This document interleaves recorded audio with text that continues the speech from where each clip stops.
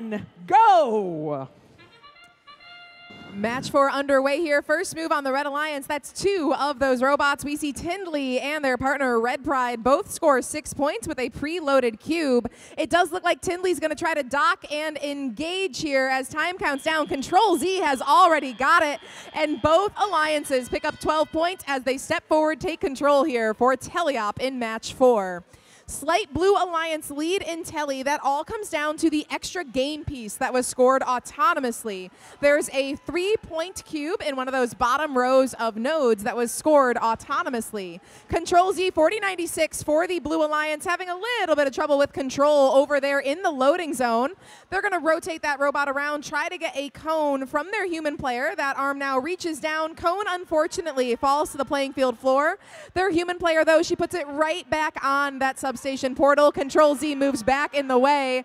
Check out the action between 2 of our partner teams here. We've got Roundtable 2 and Roundtable, both of them facing off right in the center of the field.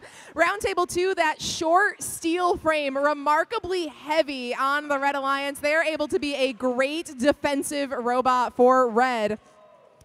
Taking a look at other action on Blue, we now see Galactech entering back into the Blue Alliance community. Control Z crossing over that charge station.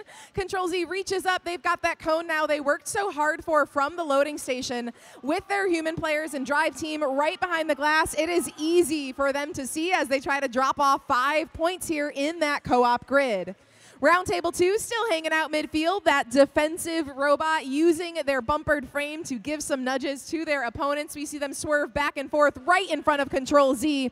Control Z is an offensive powerhouse. As we saw at the First World Championship a few months ago, they break free into their loading zone right alongside their alliance partner Roundtable Robotics. Control Z extending their arms, still trying to hone in how they're going to manipulate cones coming out of the substation portal. 30 seconds remain in the match. Blue Alliance leads 51-38. For both alliances, the ranking point here is absolutely a possibility. All they need is 2 robots docked and engaged on the charge station at the end of the match.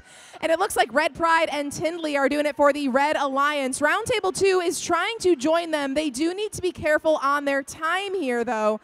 Roundtable looks like they're still going to be in contact with that charge station. Control Z also docked at the conclusion of the match.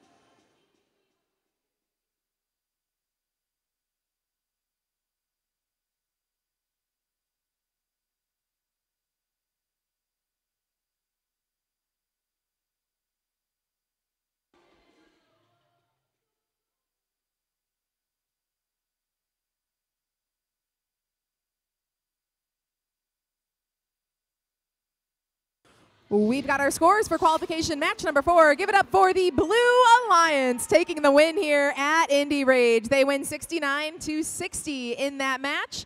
And we've got a bonus ranking point for the Red Alliance due to their work on the charge station.